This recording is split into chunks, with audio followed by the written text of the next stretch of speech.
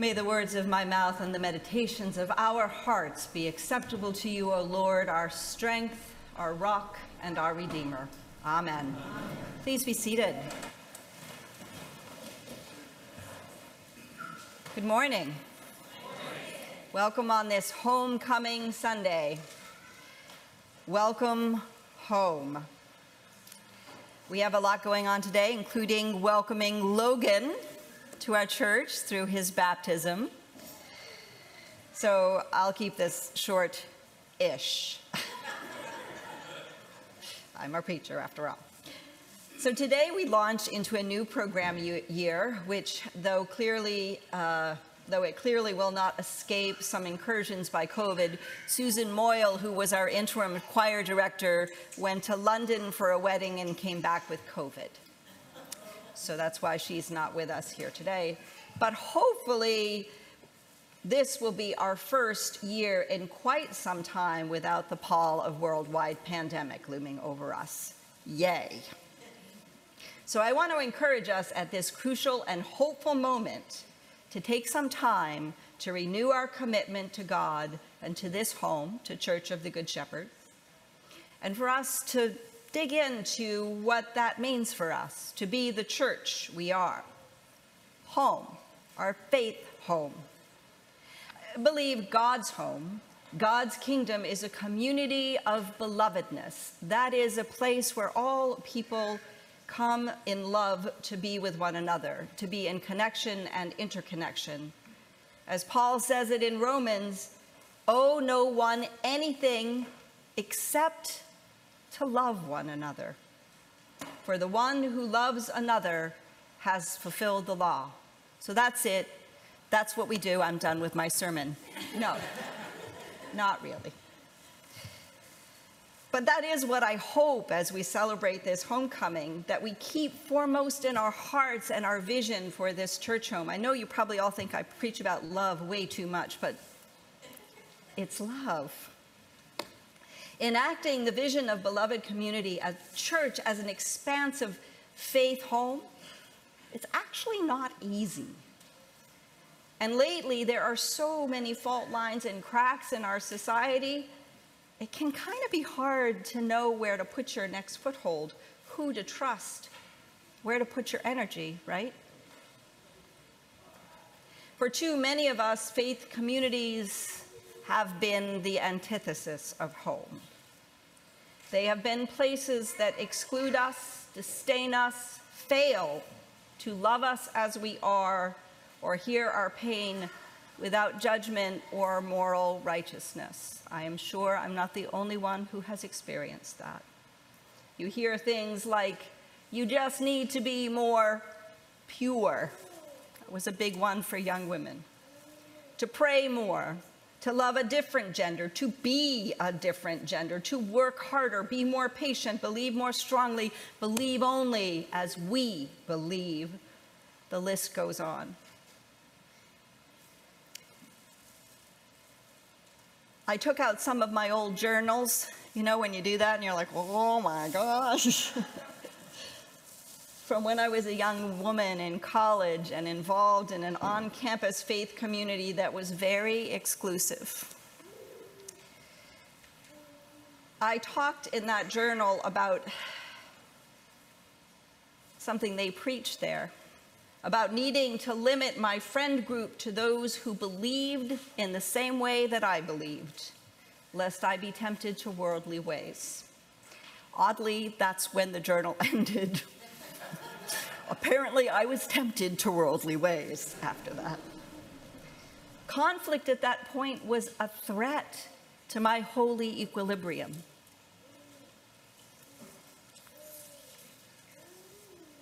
I had, as too often happens, a concept of faith home that was confined to a very small space. It was a place that limited rather than expanded who I could be, who we could all be.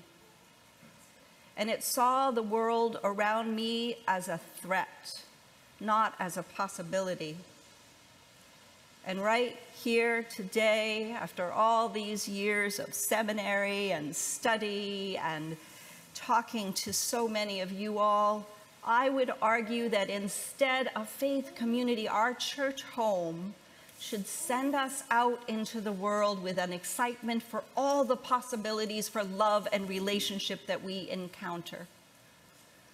God as our anchor, Jesus as our guide, and this community as a kind of interconnected team, supporting, bolstering, catching us when we fall, learning with us, facing difficult moments and conflict with us, welcoming us back again and again and again.